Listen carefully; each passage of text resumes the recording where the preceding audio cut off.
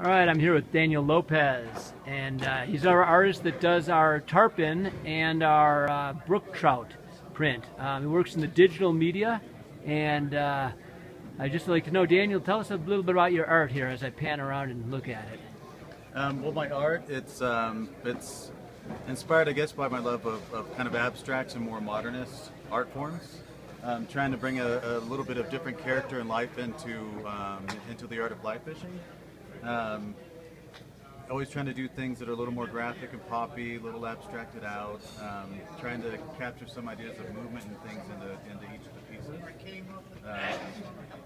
They're all begin by, it's a mixture of digital and hand drawing, so they all begin by either pencil sketches or pen and ink, and then I'll end up taking them in and I'll do like marker, colored pencil, something like that, and then at some point we'll scan them in the computer, and then I finish them off through like 3 or 4 different graphics programs like CorelDRAW, Photoshop, and Illustrator, and I have a big thing called the Wacom tablet that I have a brush on that I can paint. I have like 10,000 brushes or something like that I work with.